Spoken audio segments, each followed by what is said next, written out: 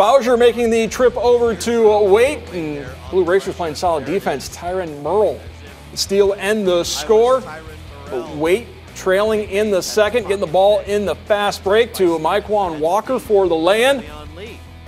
But Racers answer some nice ball movement inside as the drop off to Cody Thames, the easy bucket. All Bowsher tonight. They run away with this one 83-62 in the Grant Murray Fieldhouse.